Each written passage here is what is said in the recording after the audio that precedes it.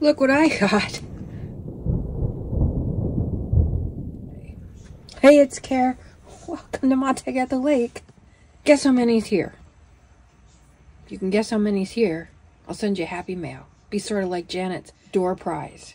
Guess how many is in this stack?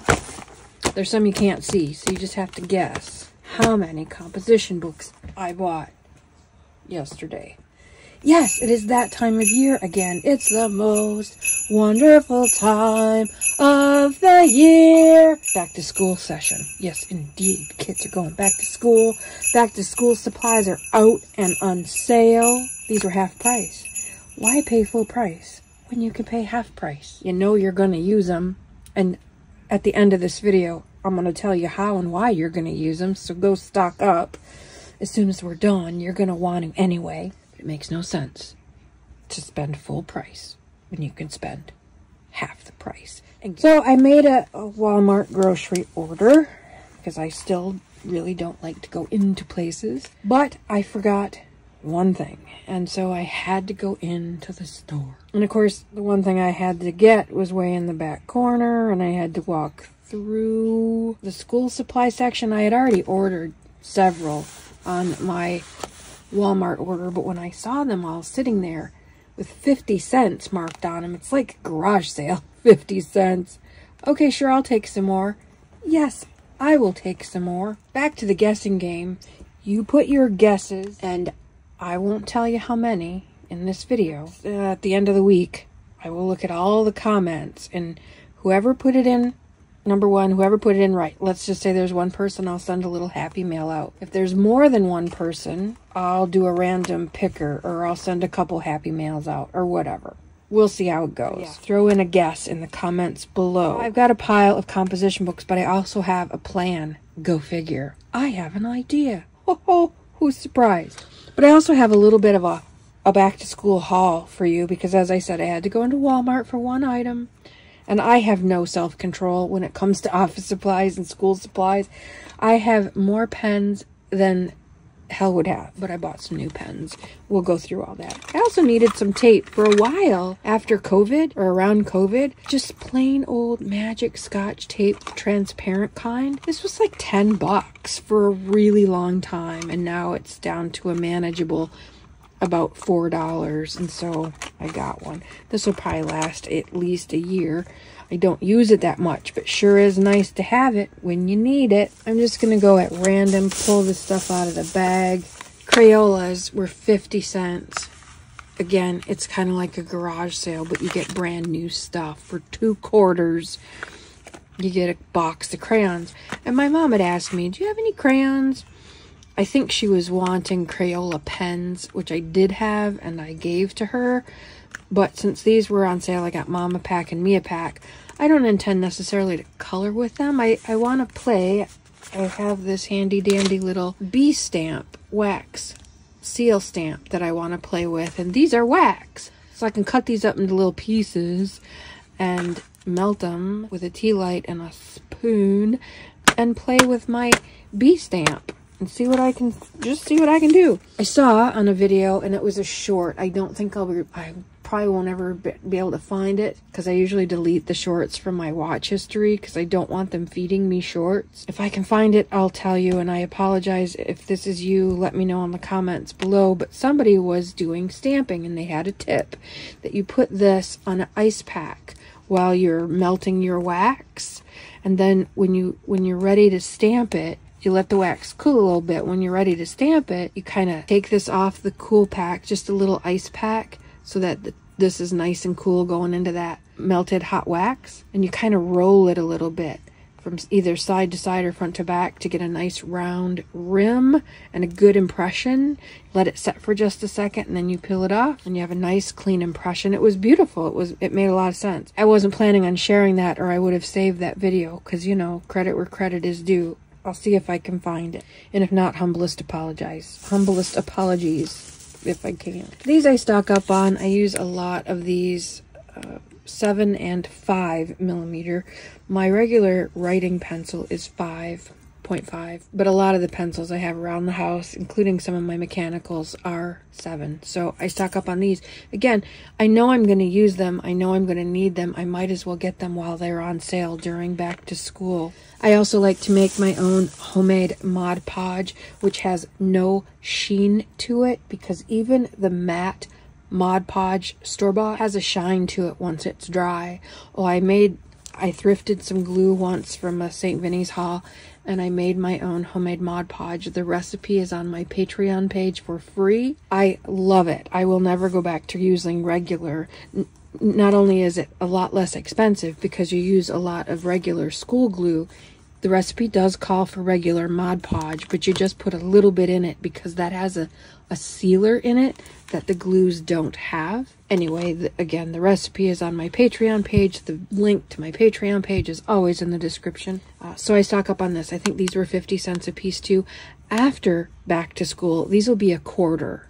So I only got 2 because I know I'll go back after school starts and they put all this stuff on sale. These will be a quarter a piece. So I stock up for the year's worth of Mod Podge making. Because unofficially, I'm not thrifting anymore. I'm purging this room, purging the stuff, getting rid of a lot of stuff. So I'm not buying junk journal supplies anymore. I have enough for 78 people, but I do need stuff that you use, glues, Mod Podge, composition books, etc. Things that I fill up and use a lot. I have not put a moratorium on that, obviously. I absolutely love these pens. These are my very favorite writing pens. And last year, I believe it was last year, it might even been the year before these, I found a 24 or 32 pack of just black. It was a $34 price tag on it, and it was on the clearance section at Walmart for $10. I mean, they don't get any cheaper. These are usually about $2 a piece. So there's 10 in here. This would have been $20. I got it for $6, I think, or $6.50.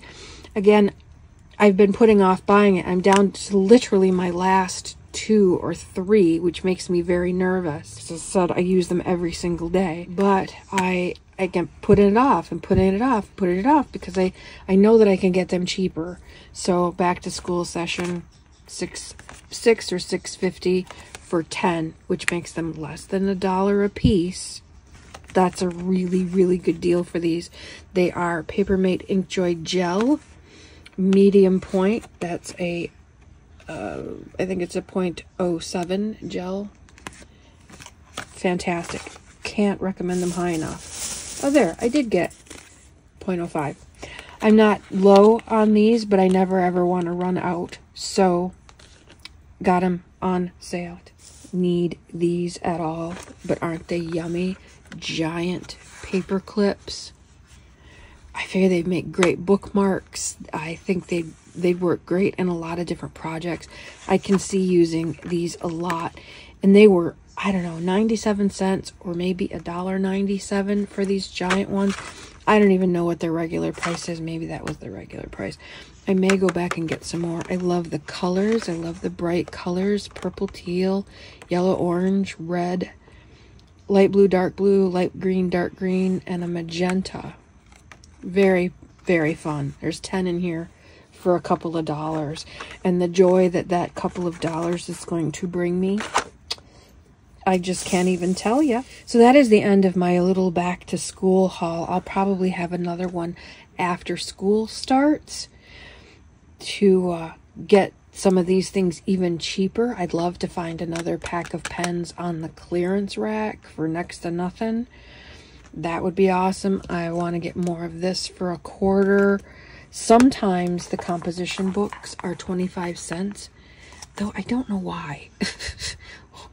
You're going to sell them again next year and all year round. Why would you sell it? Why would you clearance them unless you don't have the room to store them? But it's Walmart. They have storage. So I don't know. I'm hoping to get these for a quarter, and I will buy some more because I use the bejesus out of these. So here's my plan for the composition book, and I hope that you will want to play along. I'm starting a new open collaboration, which means you are welcome as a content creator to play along using my hashtag. I'll put it up on the screen. Hashtag comp book love, composition book love. In keeping with the "It's the most wonderful time of the year" theme, I'm going to do a 12 days of comp book series, meaning I have ideas for 12 different ways that you can use comp books. Of course, there are 12,000 different ways you can use composition books, but I'm going to start with 12. And over the next several days, it won't be 12 days in a row. It'll be 12 days, not 12 weeks. But I'm going to do a different composition book use idea with several offshoots each day for 12 days, not in a row. And there may be other things in between, but that's the plan. So if you notice that composition books are on sale right now for 50 cents at Walmart, make sure. I also went through each one of these in the store and flipped through them because they changed who makes them, I believe, because maybe they went back to the old ones. All the ones that I've had over the course of the last several years are rounded like this, and I bought some a few weeks ago, and they're square. This is squared right off. And the ones I bought a few weeks ago, while they are sewn, there's a lot of wrinkles in the pages, a lot of blemishes on the pages, which irritates the crap out of me when I'm trying to write and there's a crinkle in the page. I don't mind it if I'm gluing stuff over it or whatever. It's a glue book. But when I'm writing, which is primarily what I use these for, I want a clean, smooth surface to write on. And so I went through each and every one of these to make sure that, number one, because I've had this before, the tape stopped here, which is all right. You can tape it. But where the tape stopped, the sewing stopped. And so these pages would lift right out. So I went through each one, made sure they were sewn top to bottom, and flipped through, because you can see the blemishes pretty easily, to make sure that they didn't have any. So if you're going to buy yourself a stack of comp books, I suggest you do that and try to see if they have round ones versus square ones. Get the round ones because they're better made, so that you can play along with me on my 12 days of comp book love. So stay tuned. Throw your guess. Tell me how many composition books you think I purchased. I'll tell you, I'll give you a hint. It's not 12. Might be higher, might be lower. It's not 12.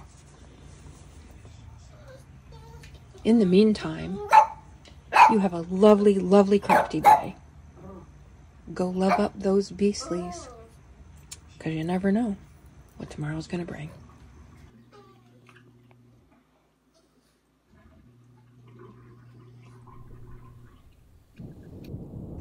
Mate at the lake. Out for now.